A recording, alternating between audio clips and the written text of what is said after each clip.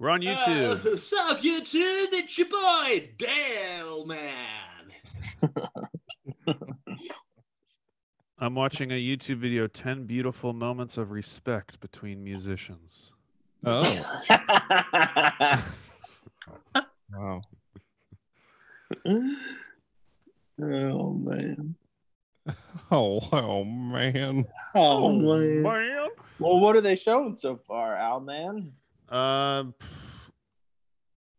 Madonna like and Britney kissing? No, this is by Loudwire, so it's all like rock guys. It's like Marilyn Manson and fucking Billy Joe. Oh, we're Billy on Joel. Billy Marilyn Joe. Manson and Billy Joel. No.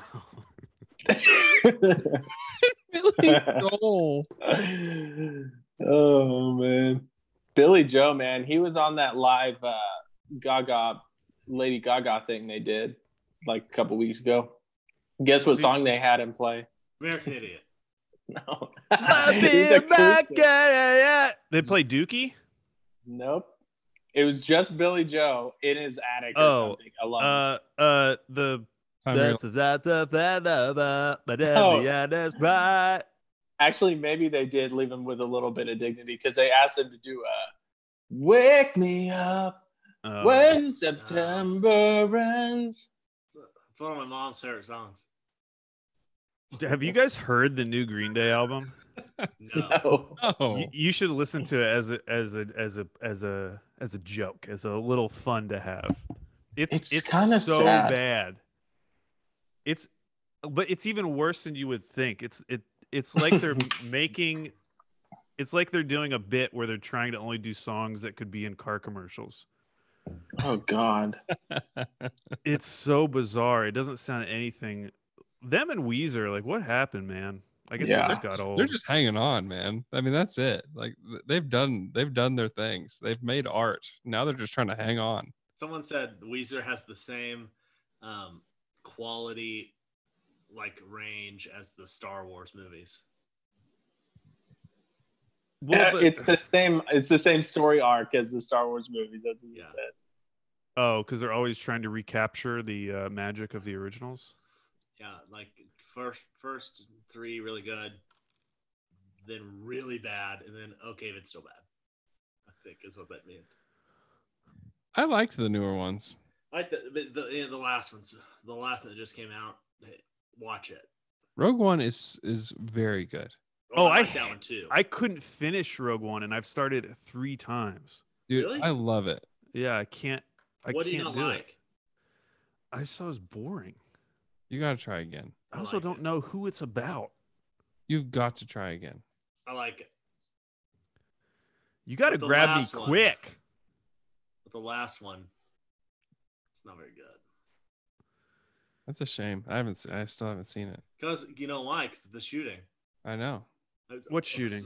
There was a shooting in Quail Springs Mall, not Penn Square Mall, and it was the day we were gonna go see Star Wars. Like me and Andrew and like the people we've seen all of the new ones with. And there was a shooting, and so they shut it down. It's true. Man, maybe I'll never see it because of that. That's up to you. I'll respect your decision regardless. Taylor, what is going on with you and your phone and whatever you're doing? I'm listening to the Green Day album. You're listening to the new one? Yeah, it sounds like it sounds like they're just copying 5 different bands, but then like cutting down specific songs and parts and putting them together in these songs. It's really bad. It doesn't even sound like Billy Joe. Right, yeah, it does. It sounds like a totally different band. Do you respect it though?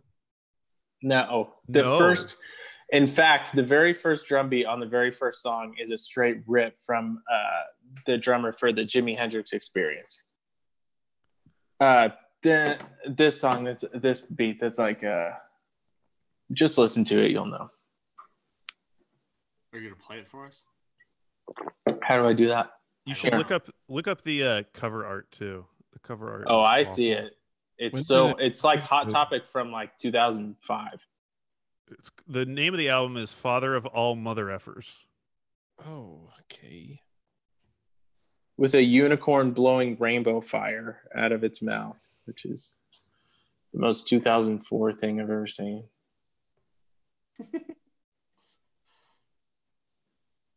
Huh. Oh. Oh, there we go.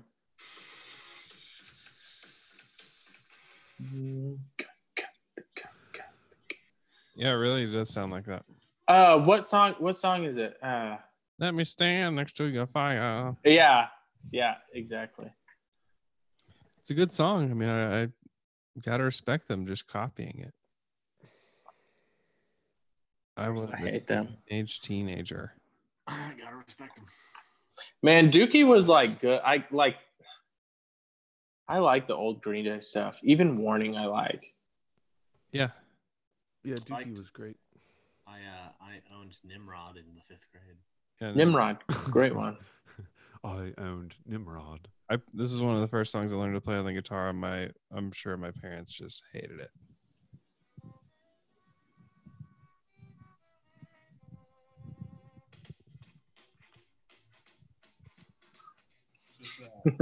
Over and over and over. What song is that?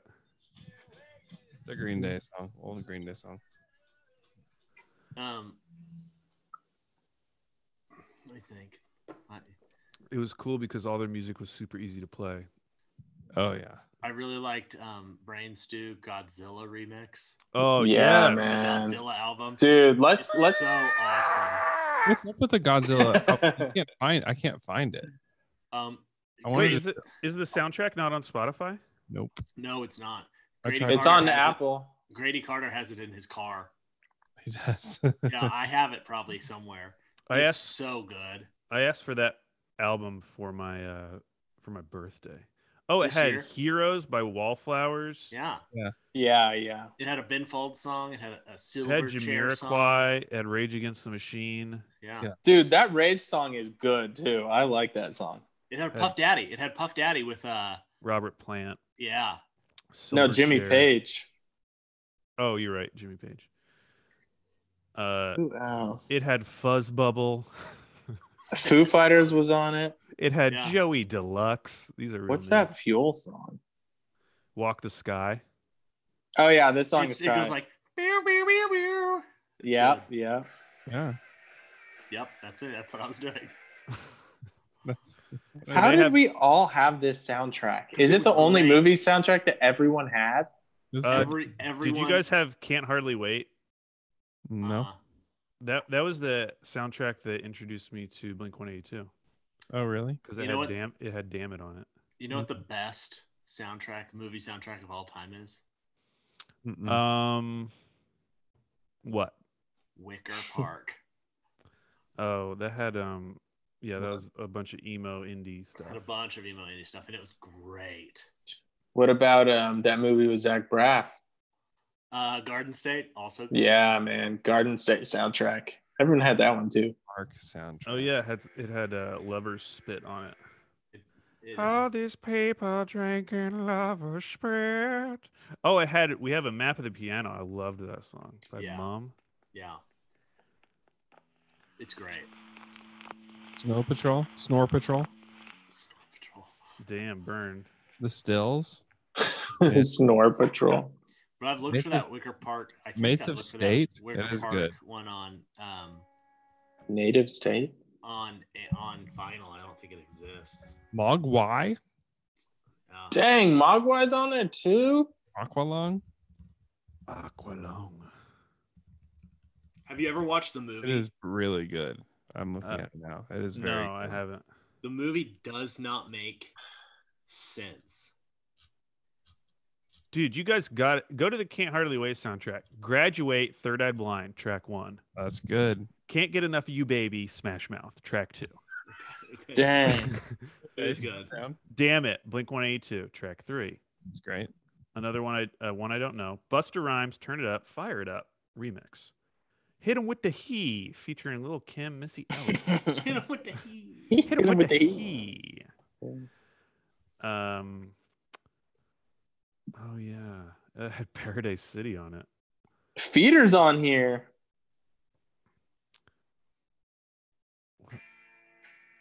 Oh, this song. Do you guys remember this song? Yeah, man. I forgot about this movie.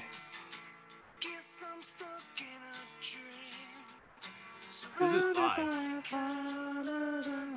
Yeah, Feeder. Feeder. Feeder? Feeder. Beater? Oh, Beaker from the Beaker? Muppets. Beaker from the Muffins. Me. How does the chorus go? It's something about getting high.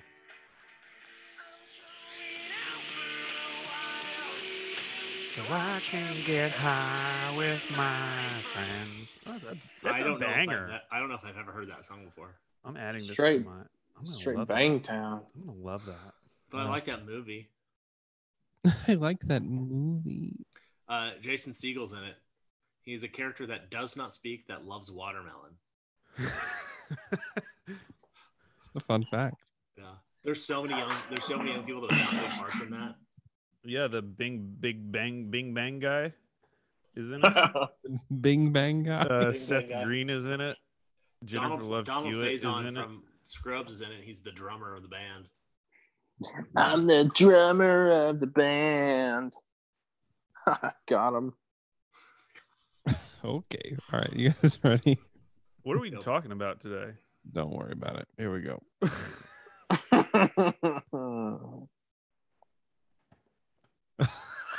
Taylor, please, you got to take that off, or else I'm deleting. I'm gonna get your Twitter account deleted again.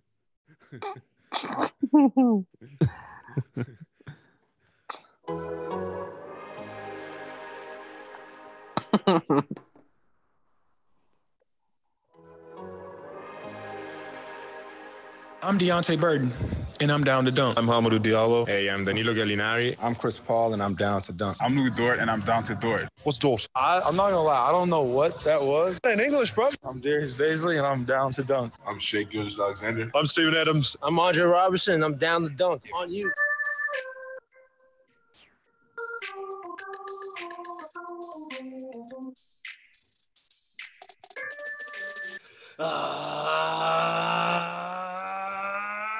Good morning and welcome to episode. We didn't get the episode number before the episode started of Down to Dunk. I am Luke, joined this morning by Andrew, Slam through. Taylor, I wonder what's inside your butthole. I wonder what's inside your butthole. Maybe it's astronauts, maybe it's aliens, all inside your butthole. What's inside your butthole? I always want to know. What's inside your butthole? I always want to know. Slam through. and Alex. It's Alex. What's up, dudes? What's up, guys? So I wanted to just see how you guys are feeling about the. Oh my gosh, Taylor! So if you're live on YouTube with us, you get to see Taylor petting a horrifying dog. And if you're not there, you can go watch it on YouTube. Just search Down to Dunk and hit subscribe, like and subscribe. Okay, I want to see what you guys were thinking about the NBA season potentially picking back up, games potentially being played again because teams are starting to open up their practice facilities again in a limited way. They have to. So Shams Charania of The Athletic just tweeted moments before we started that they'll be taking guys' temperatures as they go into the practice facility. And if they're above 99.1, they won't be allowed to come in.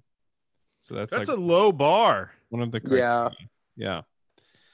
So they're being very cautious, but so there will be minor news like that trickling in over the next week or so. But I don't know how you guys are feeling about the NBA season potentially continuing and there potentially being an NBA champion for the 2019-20 season. You mean you're asking us in terms of our positivity or negativity? Yeah, where are you at? Where are you at right now? Just taking your temperature. Ooh, taking my temperature. Wow. Ooh. Ooh, wow. That is good. I honestly am still with 50-50. Every single day there's I read one thing that makes me feel better, and then I'll read at least one thing that makes me feel worse. I do feel like if something is going to come back to normal, it will be these very rich organizations that have a lot of options available to them and have a lot of interested parties at getting back to normal. So I like trust that they'll get back to normal quicker than like the bar down my street. So maybe I'll do 51-49. Mm. I'm a little. I feel a little bit worse about it than Alex. I guess. My worry is that if I do agree with Alex that big rich corporations and things like NBA teams can get the testing, can do all the stuff to make everything work and get it to where everyone's safe. What I'm worried about is if that happens and it's like, look, we're doing it, everything's safe. I think that gives some people a false sense of security and be like, yeah, NBA's back, life's back to normal, everything's ready. And then people don't social distance, people don't, wear masks, people don't do the things they need to do. Meanwhile, at Kong's Tavern. Meanwhile, everyone goes out to Kong's Tavern. And then my worry is once these things start opening up in like states that like Oklahoma and like, Texas, like Georgia. Name all of them. Here, I'm not. But here in about, because it takes, up to 14 days to show symptoms, that here in about 14 days, stuff's going to start rising again. Infection rates are going to go up, and all the work we've done over the past 60 some odd days is going to be deleted, and we're going to be back where we were 2 months ago. It's a fun little experiment we're doing. Yeah, I guess. Did you say how you feel about the NBA coming back? I think it can, but I'm worried at what that's going to do, like Alex said. Yeah. And so, is it worth it? I don't know. Let me put my thing down, flip it, and reverse it. I don't know yet. Give him a second. Let him put his thing down. I don't know. So, it would be good to have, sports to watch. I'd like it. I'd watch it. But I think it's bad if it gets everyone a false sense of security. God, it would be so much fun if they did a bubble thing, like a Disney World bubble thing, and we could actually like watch games and talk about games. I'd love that. It'd be amazing. Taylor, how are you feeling about it? I feel pessimistic about it until I remember or until I hear someone talk about, hey, that there's like a huge amount of money that would be left on the table. And then when it comes back to that, I'm like, okay, they're going to figure it out because greed always gets what it wants. So Tillman is on the case. Tillman, dude. Tillman could lose his whole life if they don't get this train back on the rails. He disagrees. He gave an interview. He said he is doing great. He's never going to sell the Rockets. Nothing. I've never been better. Actually, this has actually been great for me. I'm actually making more money. Never been better. Rockets never been better. Harden's ready to go. Definitely not fatting in the virtual strip clubs right now. So that's what I feel about it. This is where it's kind of nice to, I know Oklahoma City's ownership group is like a ton of people. That at times like this, that makes me feel better than if it was just a single guy and you're resting all of the future of the franchise on his finances. Right. Yeah, that's very true. Even though all of the guys involved in the Oklahoma City franchise are probably involved in oil and gas, which there's some more diversity within it than that. There are. Yeah. There are. From what I hear, they're fine. Good. Name them, Andrew. Name them and tell us how much money they have and give us their bank accounts. Okay, hold on just a second. Thank you. Hey Taylor, you might want to watch out for your sounds. You're making lots of like noisy sounds when other people are talking. Okay. That's how he rolls. Yeah, I think the thing that gives me hope for a potential NBA champion for this year is that they just have they have time. Like there's a lot of time on their side right now because the ownership, the owners of the NBA teams are willing to push next season back to December. Yeah. And so if they push that back, then I think they're going to figure out a way to make it happen. Most likely without fans. Who knows if it is in a bubble concept or not, but I think that they're going to I would be a little surprised if they did not figure out a way to get it done.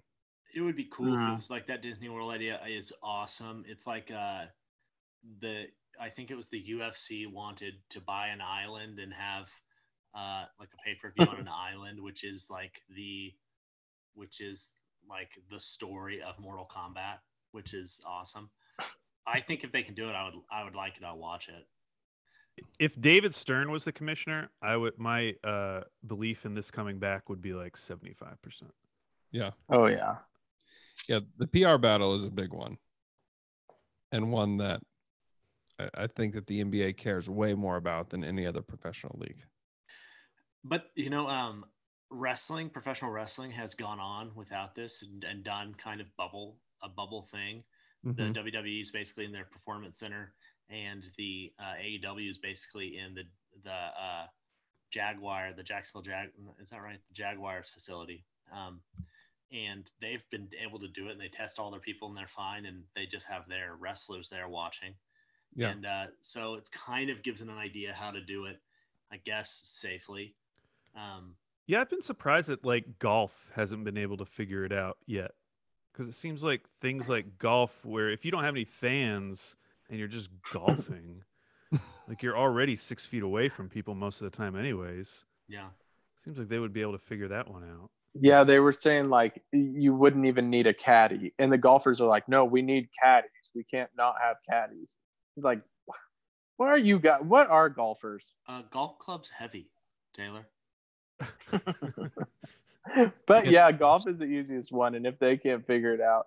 But Andrew, you're so right. Like they spend so much time on their reputation and being on the progressive side of issues. And so, yeah, I mean, the WWE is not. Does it surprise anyone that they were like the first ones like, we'll just do this and keep it rolling? They never stopped. It also doesn't surprise us that UFC was the one who was like, hey, we're going to create a murder island. Yes. Everyone's just on brand, and the NBA has to stay on their brand. I like how the UFC brand. And the NFL is just like kind of ignoring everything. Like they released their schedule today. Like, we're just pushing forward. Yep. It's going to be fine by fall. Everything will be great. Yep. And I mean, honestly, nobody knows. I mean, no one knows. Pretending. You know who I listened to last night that was on a show that was talking about restaurants coming back, and it was the smartest I've heard someone talk about the restaurant industry and how they'll come back and what it was. Nate Duncan. No, Dave Chang. It was John Taffer. John Taffer was on from Bar Rescue yesterday, and from Bar Rescue, and he was hearing him talk about it.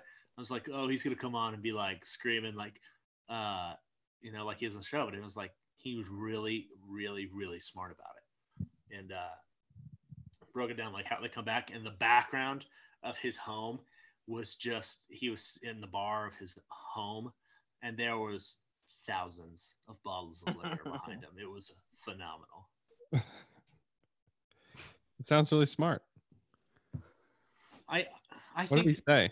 Basically he said you have to, for the restaurants to come back, they can't just snap and say we're open and everyone comes back like it was. That's not going to work. Right. Basically, it's going to break down into thirds. There's going to be a third of people that when you open, they come back, and they're ready. There's a third of people that are wait and see, and they are going to wait and see how that first group goes, make sure everything's right, and then they'll come back. And then the third group is not coming back until there is a vaccine and everything's done.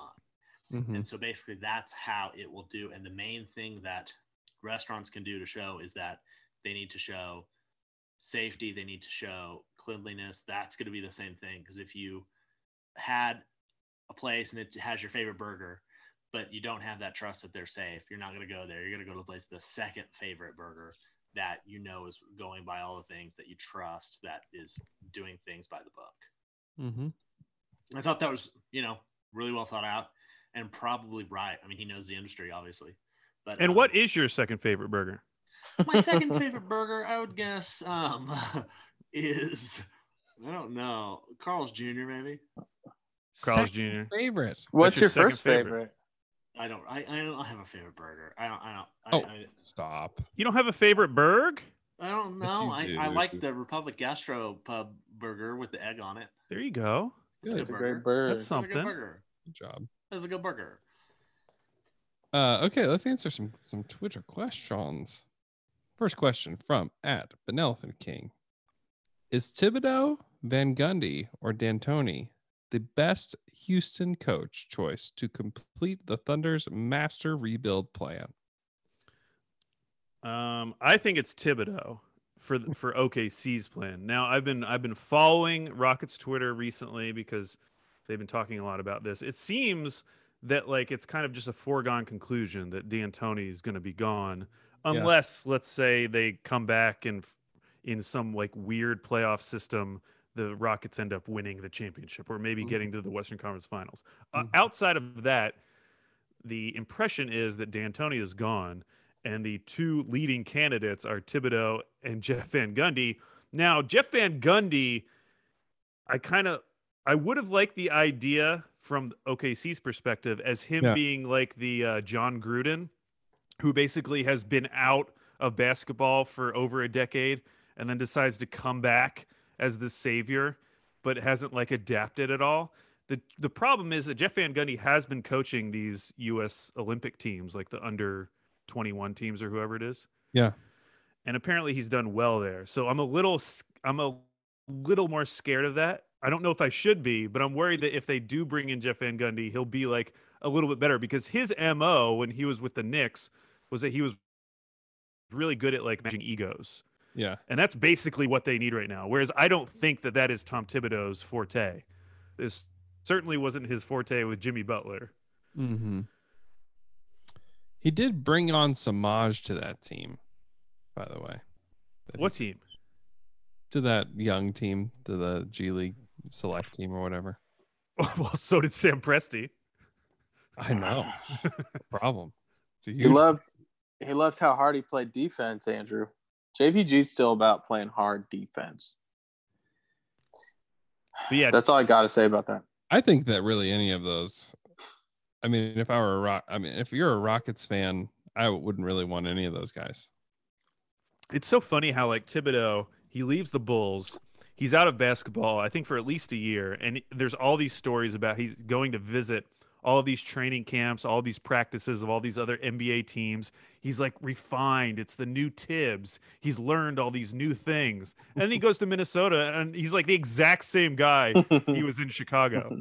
He's like, Taj Gibson, get over here. You're a power forward. Like I was reading that Tanking to the Top, and it has like a special section about Jimmy Butler in Minnesota. Mm-hmm. And I had forgotten that like in the 5 games prior to Jimmy Butler eventually being traded, he was being played like 40 minutes a game. Oh, he would. I mean, right now, I mean, honestly, if you're a Rockets fan, I know they're not satisfied with D'Antoni. Like, keep D'Antoni. I mean, he's gotten Westbrook, who has never volunteered to rest in his entire career, to rest on back-to-backs this year. I mean, that's an achievement in itself. And he got him to stop shooting threes. So we're going to bring in Tom Thibodeau, who's going to play him 42 minutes a game, every game, and essentially end Russ's career prematurely. Yeah. That does not sound very exciting to me. I don't know why they're I don't know why they're unhappy with D'Antoni. It seems to be a good thing. I don't think they're going to find anything better. Because they haven't won at the highest level with him, is why. Yeah, but it's hard when it's been going against Golden State when they've been so good. That's yeah. I don't know if that's fair, but Thibodeau's just going to run all of them, Westbrook and Harden into the ground. Yeah.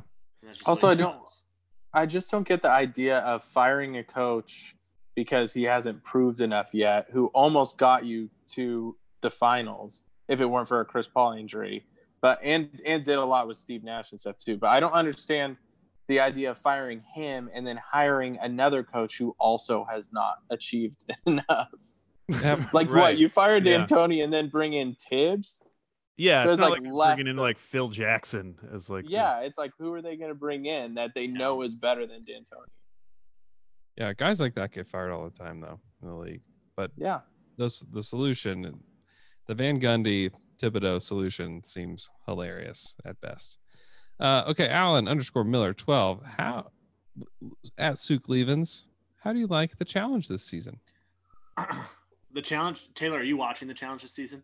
I'm not. It's so good because they made one crucial change. Hey, before you get into it, you explain to people like me what the challenge What is. the challenge is. So it used to be the Real World Road Rules Challenge. So it used to be people from Road Rules, people from Real World in a challenge together doing physical, mental puzzles, things. I And love at the end, mental there's a puzzles. winner.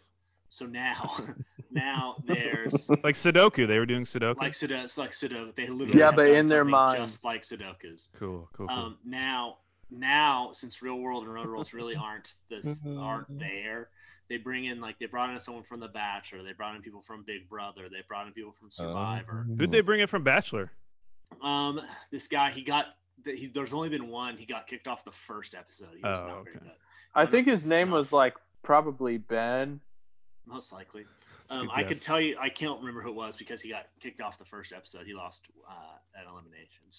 So normally, if you survive in the game, you run the final. The finals are really hard, and then if you win like $1 million.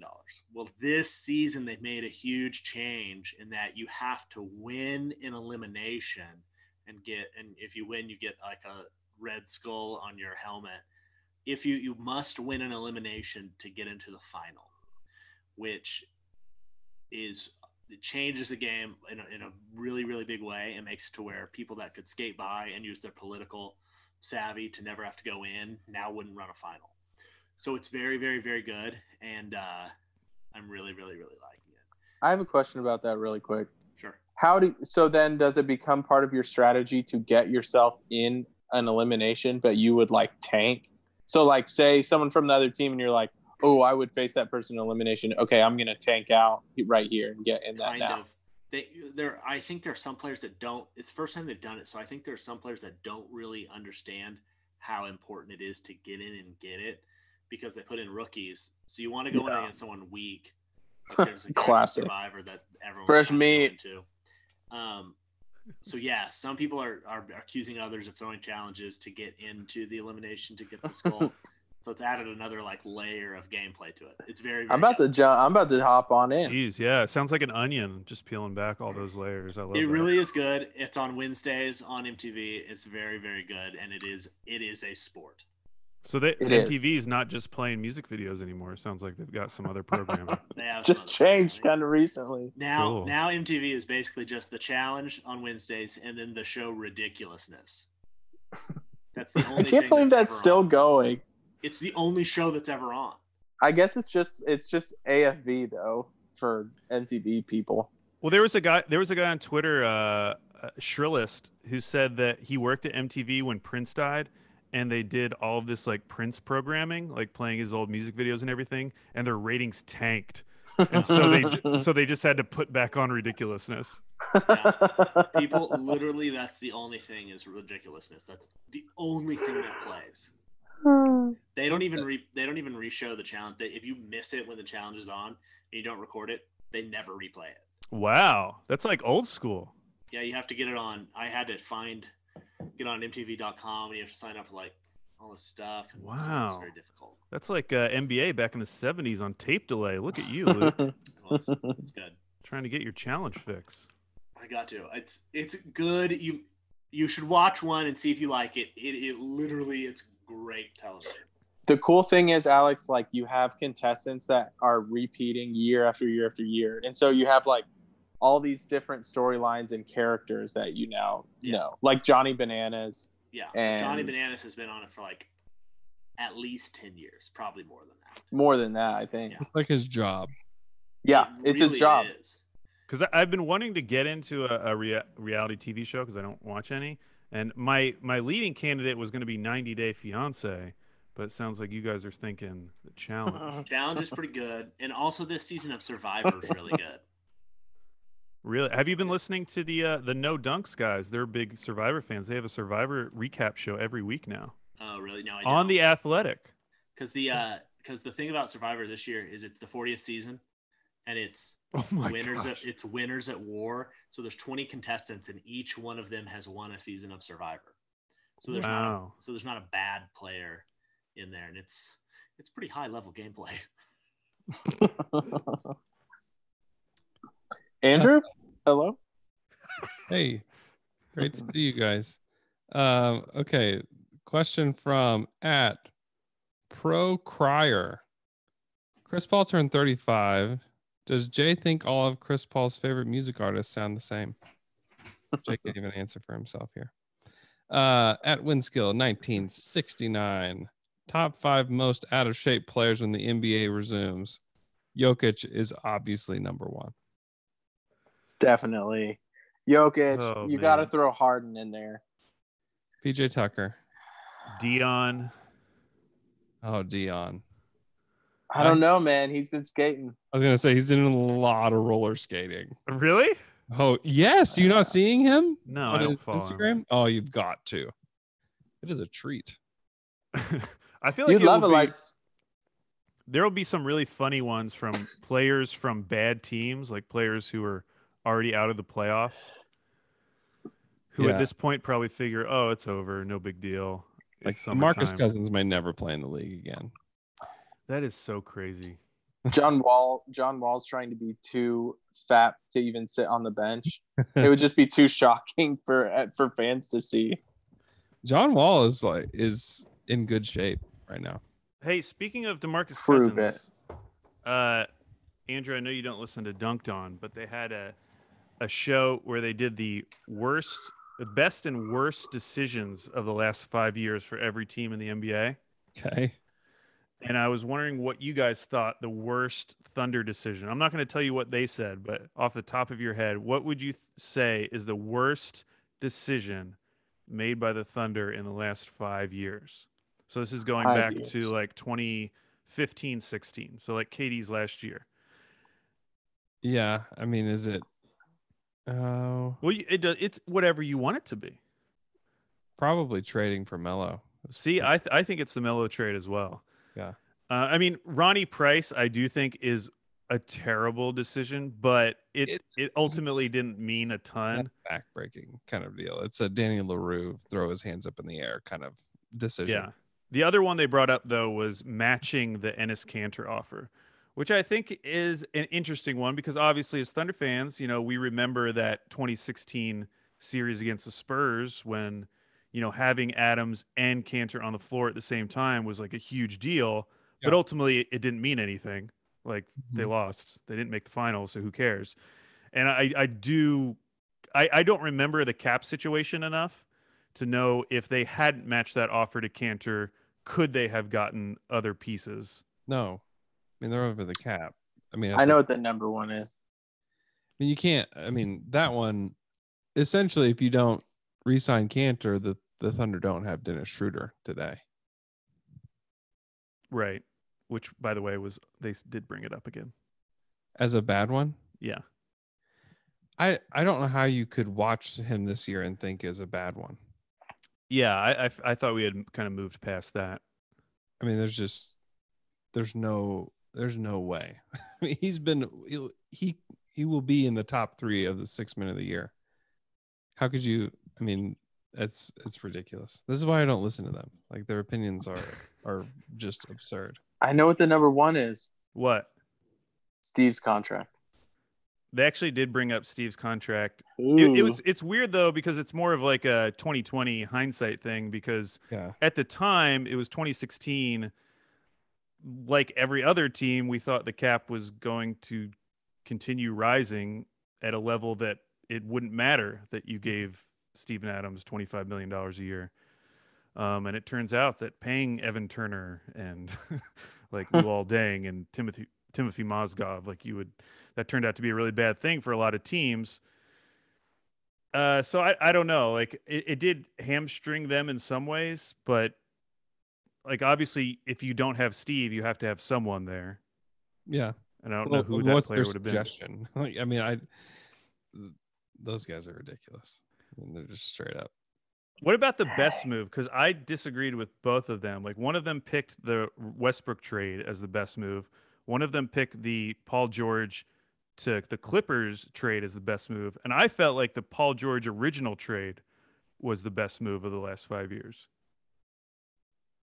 I mean, it was good. It just didn't, obviously, if you're using hindsight, result in what you would have wanted for the franchise. I mean, I think the Paul George trade to the Clippers is probably the best one.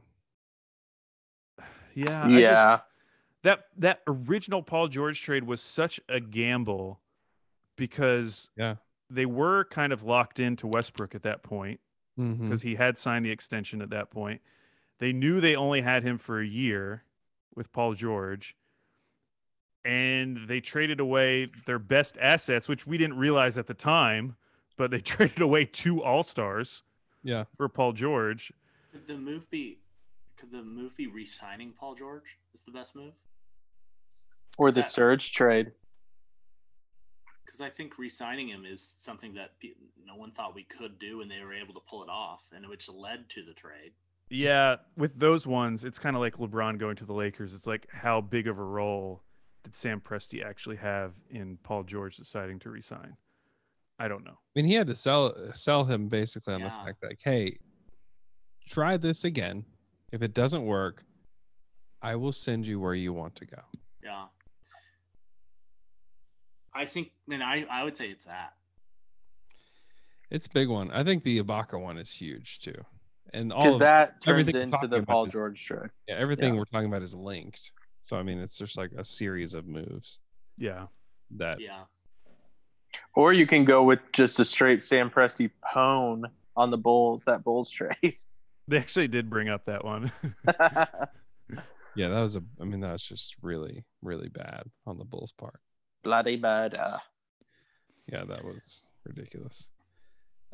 This is all to say that I think Joel Embiid will be the most out of shape player returning. That's good answer. Good answer. Good answer. Let's see. At Trust the Void, as entertaining as it has been, how many more trivia competitions can your group's friendship take?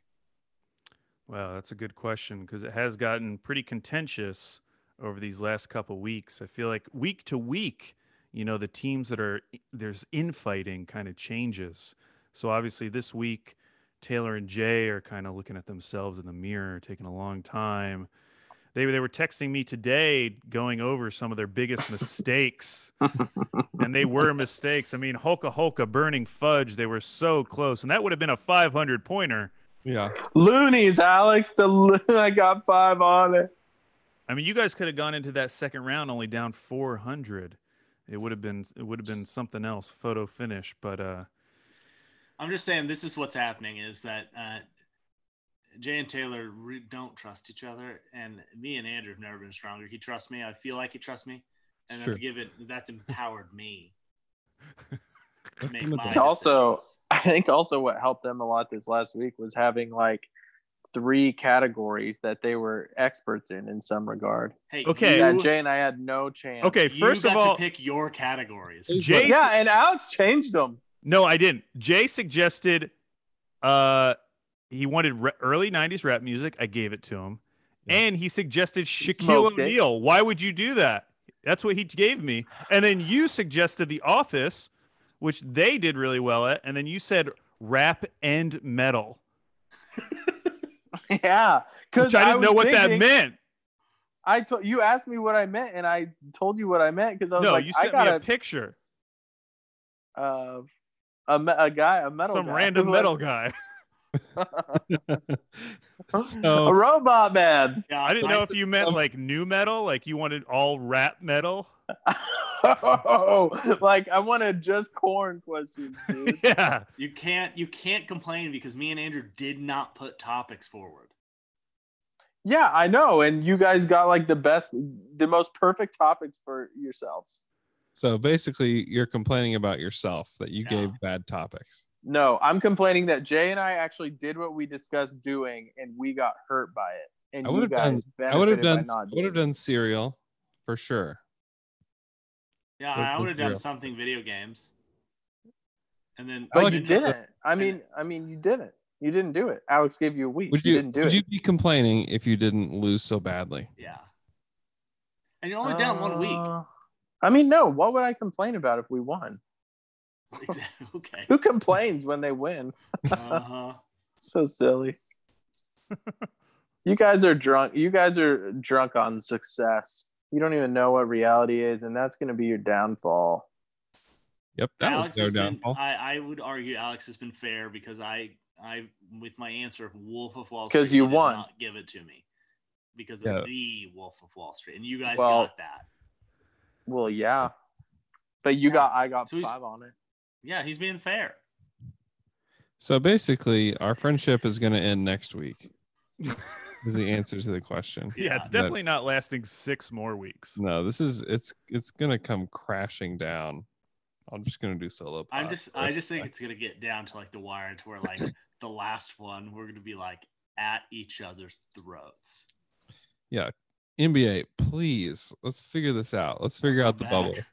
We need America to get more testing so that down to dunk can continue. Okay. What's the best spoon? This is from at Glazing Consume. Big Teaspoon. spoon, Will you let me finish, Taylor?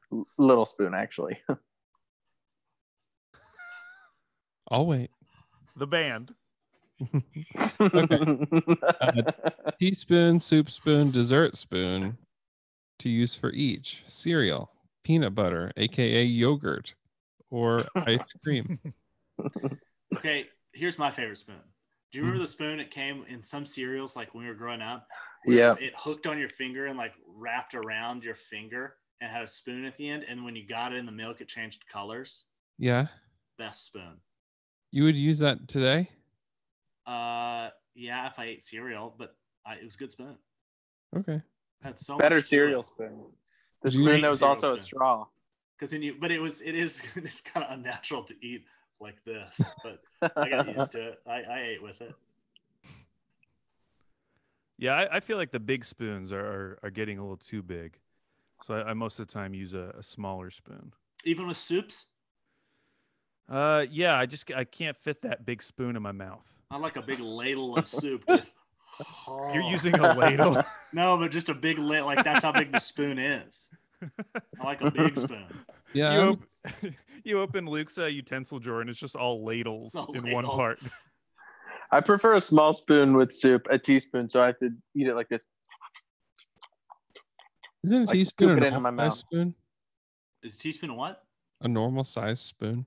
No, teaspoon's tiny. Yeah, they're little baby spoons. Little tiny. Spoon. Yeah, they're for tea, Andrew. Jeez, get it together. They're for literally only stirring your tea. It's a unit. Nothing It's else. a unit of measurement. Honestly, you can be arrested if you use them for anything else. It's immoral. I used to be into bigger spoons. Now I'm dialing it back a little bit. Really? Did you guys ever have the cereal bowls when you were younger that had the straw built in? Yeah. Yeah. I didn't like that because I would just dump out the milk afterwards. I was never drinking my milk. In the Oh, you first didn't? Place. I would drink the milk if it was Count Chocula, the chocolate milk at the end. Good. Mm-hmm. Andrew, do you currently drink your milk? Yeah, it depends. Depends on the day. Wow. Today, drank it. I can't drink enough milk to buy milk. I wish All you of it just goes stopped back. right there. I can't drink enough milk. I can't drink enough milk to get milk because it goes bad. Which cereal do you think produces the best milk? Cookie Crisp. Cinnamon Toast Crunch. I would say Count Chocula. Wow, varied opinions. Apple Jacks makes good milk, man. Apple milk. I It's just different. can't. I don't like Just Apple hits Jacks 'cause different. I just don't get why you like it because it doesn't taste like apple. Hey, business idea. What if we came out with a line of milks that was already had the cereals like soaking in them? This is a thing. It is? It is? Yeah, it's very. Oh, yeah. Really? Oh yeah, all over the country. What's it called? What? Yeah, for sure. What's it called? What's It's called called? cereal milk. Yeah, it's all over the place. Are you serious? Yeah, Like at I'm the gas station? At Love's? The heck you say? I'm serious. I'm looking it up right now. On cue? Yeah, this has been a thing for a while. I don't see Quick anything Trip? on Amazon. Been a Are you thing. typing in cereal milks? Yeah, I typed in cereal milk. We've answered this question, but out of respect for Bangelope, we'll answer it again. The best version of a Reese's treat. Well, What are the options? You got classic, mini, miniature, egg. egg. To me, egg is the best. well, I Or would say tree. egg is the best. No, Egg tiny, or tree. tiny miniature is the best. Oh, give me a break. What? Yeah, It's perfect. It's the perfect. worst. It's the worst, in my It's opinion. the worst. Yeah, it's the The worst. heck you say? No, it's the best. It's You chocolate. can pop each one in your mouth. Yeah, that's the worst. Still good, but the worst. Huh. I would say egg is the worst. How is it the worst? Yeah, Too it much- is the worst. There's too much peanut butter, not enough chocolate. Well, I like a lot of peanut butter. Wow. Hey, I was just thinking of this. Have you guys ever made a deconstructed Reese's peanut butter cup? What do you mean? Like, just get 2 squares of chocolate and put peanut butter in between them. Would it taste good? I thought it would taste good. I mean, peanut butter chocolate, always good, right? But You would know, it be and as good? I think the consistency of the chocolate is very important here Yeah. because the Reese's chocolate is it's not a hard chocolate. I mean, Oh. it's smooth. Mine is because I put it in the refrigerator. That's different. It was Just hits different. And that's Taylor, what's your good. favorite? I'm a pieces man, to be honest. But Gross. I'm with my candy though. I like M&Ms. I like things that I can have like 1 or 2 at a time, and I make this bag last a long Oh time. yeah, I you love know? eating one M&M at a time. I'm serious. Like a But I don't get normal person. M&Ms. That's psycho behavior. That is. That's psycho behavior. That's psycho behavior. And That's I, psycho psycho behavior. behavior. That's psycho behavior. Eating one M&M. Hey, Oh, that's like I, that's first of all, honestly. I did not say that. Alex said Yes, that. you did. You said said one I'm a or serial 2. killer. I eat one M&M at a time. That's psycho behavior. that's psycho behavior. That's That's crazy though. That is crazy. One, is really crazy. I just like a little sweet. I'll have a single M&M. I'll allow myself one M&M. I want one M. It's almost too sweet for me. I wish Listen, I could have you- half. You know what I do with M&M minis though is I dump the whole thing in my mouth. Dude, M&M minis. You got it. That's a one buy bite. those? Who buys those? Seriously. When was And the those- last time you bought M&M minis? Yeah. I don't. I steal One them from, M&M like- at a time. I just It want lasts a single- long I time. just want a single M&M mini. Hey, speaking of serial killers, did you guys? Did I ever tell you guys that my dad, his best friend in elementary school was this guy named Leo Burt, and Leo Burt eventually bombed the University of Wisconsin at Madison Oh, when he was older because he was a crazy guy. And when he was younger, he used to kill flies, and he had a journal where he would draw every single fly body, one by one, that he would kill. What? So that's kind of like eating one M&M at a time, is what I'm saying. No, that's psycho behavior. That's psycho behavior. If you would have walked in my office and told me that, I'd say that's psycho behavior. I Get said, on out of here. if I catch my son with a book, I'm gonna say, son, is that your fly journal? That's psycho behavior. You can't stay in this house.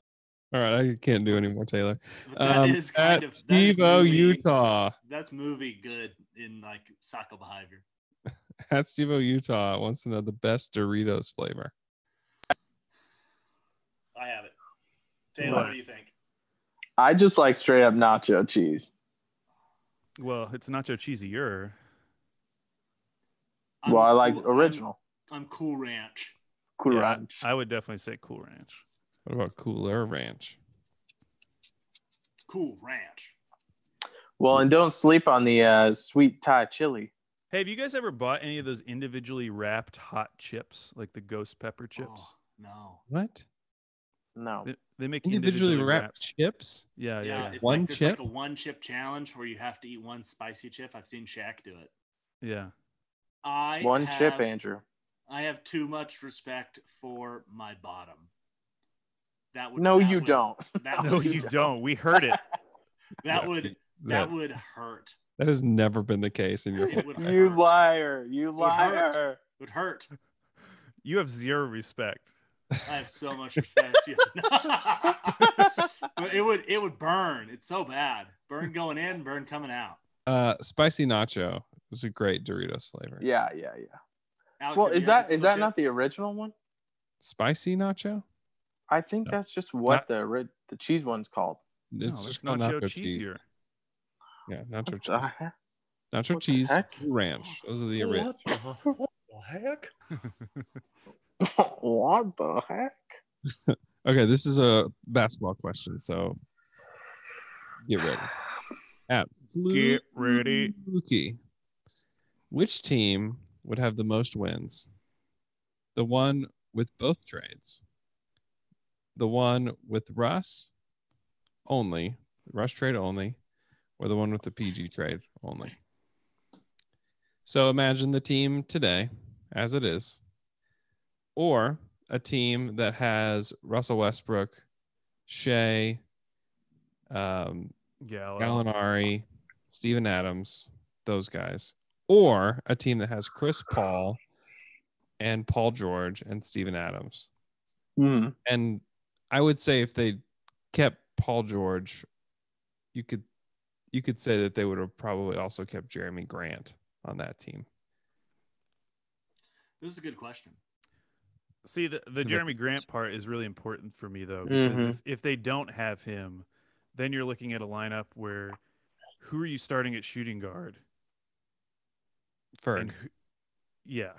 Who was out most of this season. So who are you starting at shooting guard? And then Dort. who are you starting at power forward? Probably Baisley. Like all of a sudden that team takes a huge drop off. I think even though I like the idea of CP3, Paul George, and Steven Adams. If you had CP3, Paul George, Steven Adams, and Jeremy Grant, it's pretty good. I think that team has the least amount of wins, though, because Paul George has been hurt. Yeah. I think it has not been great this year. Yeah, I think that changes Yeah, I mean, it. Russ, SGA, Gallo. I mean, the only question is who you playing at small forward. Yeah. I mean, it's the same situation that they're having this year. Yeah, Ferg or Dort or whatever. Dort, Nader. But yeah, Gallo with Russ, I would love to see that. Yeah. So which team would be better, the Chris Paul Thunder or the Westbrook Thunder? Which has a better record today? I think the Chris Paul Thunder. I would say the Russ Thunder. What makes you say the Russ Thunder? Because I think you're assuming the Jeremy Grant thing, but Jeremy Grant would not be on that team because they traded Jeremy Grant because they wanted to make sure that Gallinari started. He'd be on PG CP3 team, but he would be on the PG team because they didn't have Gallinari. Would they though? Because they would still be looking forward and wanting to change the team. You don't trade Russell Westbrook and expect to like keep Paul George in Oklahoma City just by himself. Like that's obviously going to end soon anyways. So I think they still would have made the Jeremy Grant trade because the whole point of that was just trying to get something because you're not going to pay him the following summer. But maybe they would have, is what I'm saying.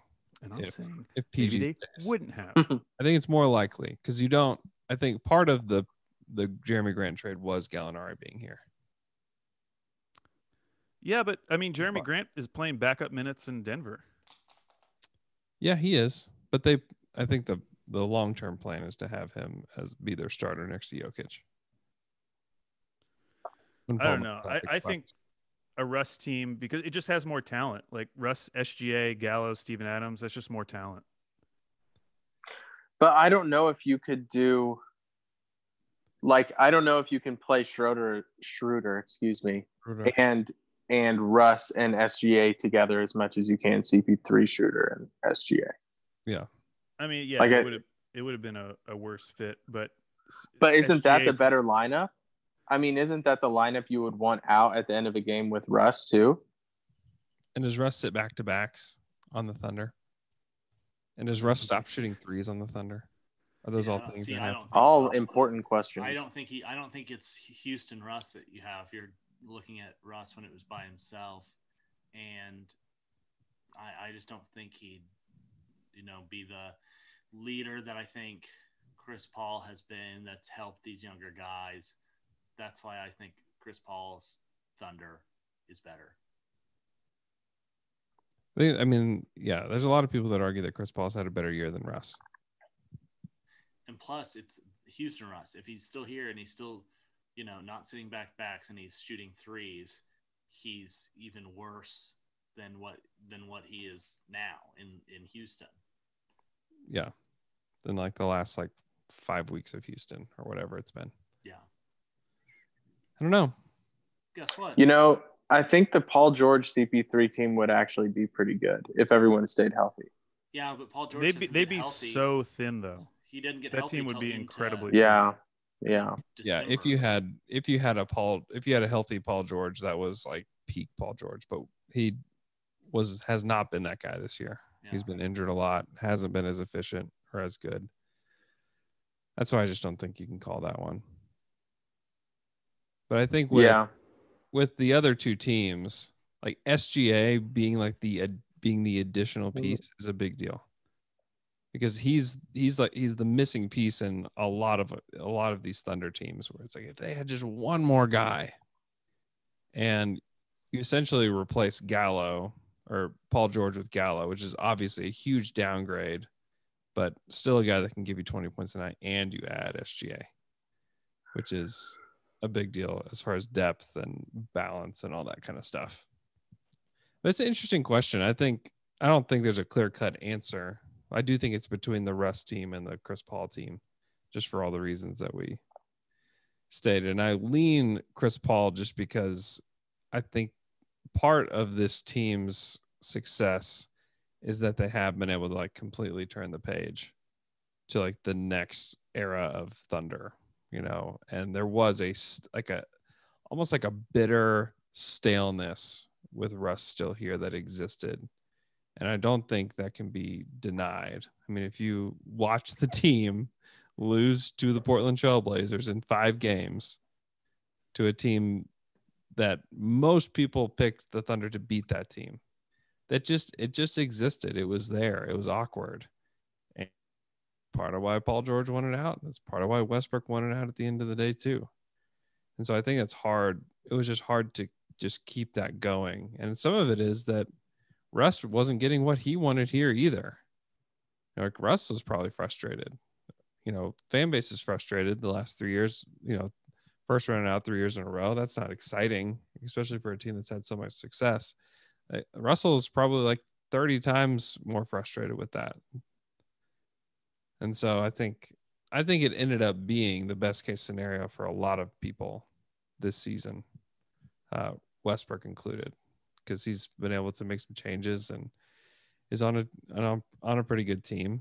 But it still is strange every time I think about it that the Thunder have a better record than that Rockets team.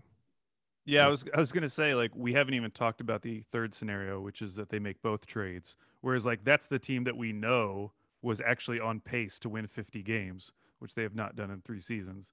And we don't even consider that team, even though that's the team we've actually seen do it. That's the CP3 team. Well, I'm saying the team where both trades are made, as opposed to CP3 and Paul George. That's what I was talking about, though. That's the 2 teams I'm picking between. Is this current team that we have today versus the team that would just have Russ on it. I don't think the team with Paul George and CP3. Oh, okay. Would be the best one. And you know what? I think I was just thinking about it, and I think I picked Chris Paul with this team because I know how they play. And I think in my head, I just try to insert Russ into how they're playing now, but you can't do that. I mean, if Russ was the leader of this team, they would play completely differently. SGA's role would be different. Steve's role would be different. Schroeder's role would be different. So it's hard for me to imagine how they could be better and maybe worse, to be fair. Yeah, it would have been interesting because Russ never played with a young player who was as good as SGA. So we don't really know how he would have reacted to that. Victor? Does Oladipo count? I mean, he was not as good as SGA. It wasn't a second-year player either. He's pretty good. Better than you remember. Think about this. Okay. Chris Paul's 12.8 shots per game.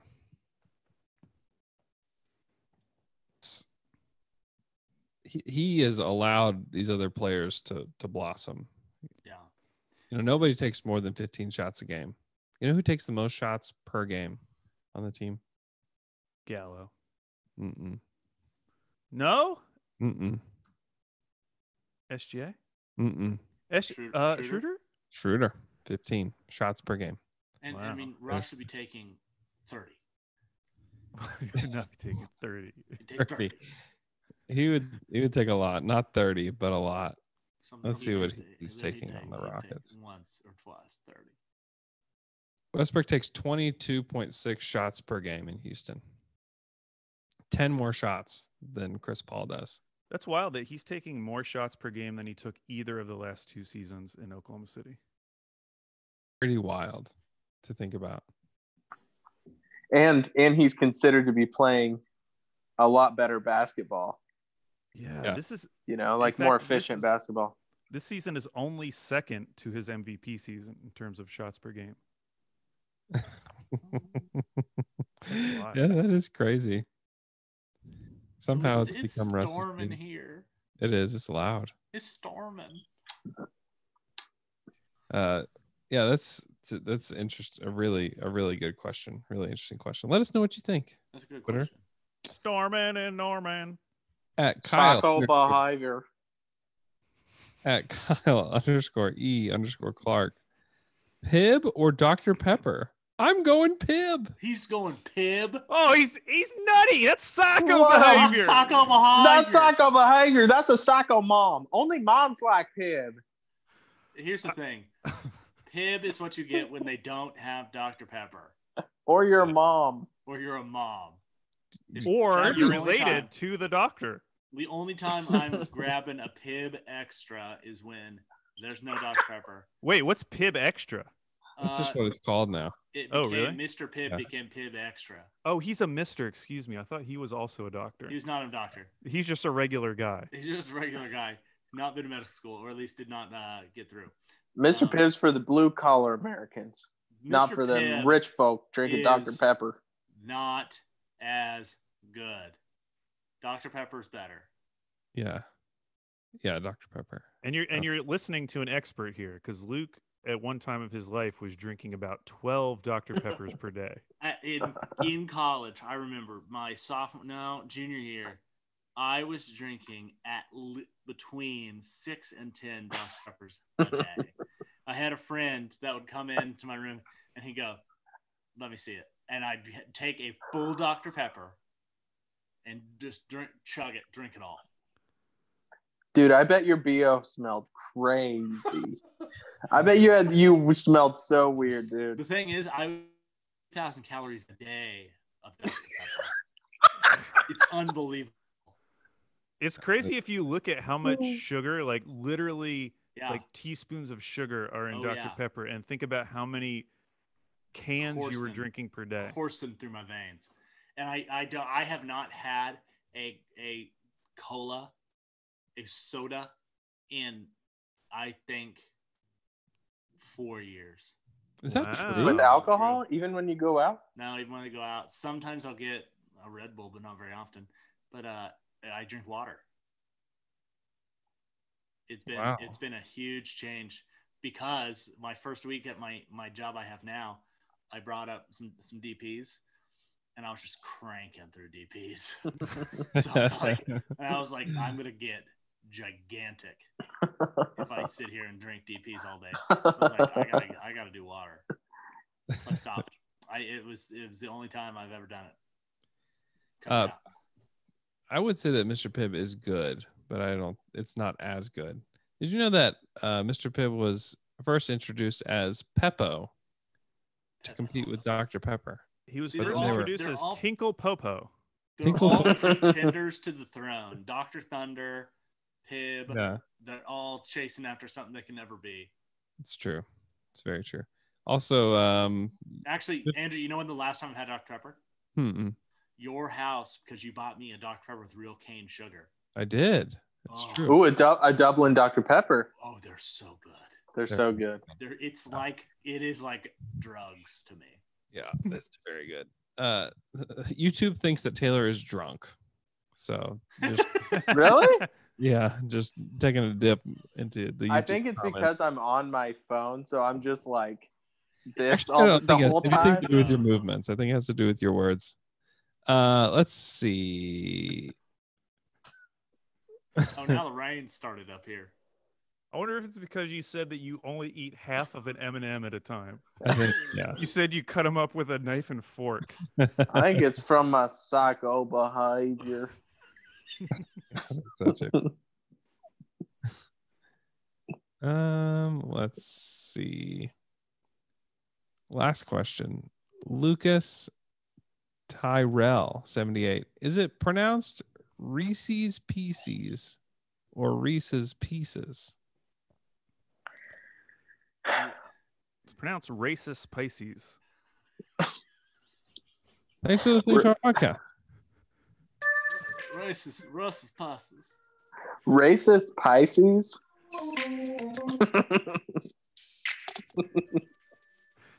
Wow.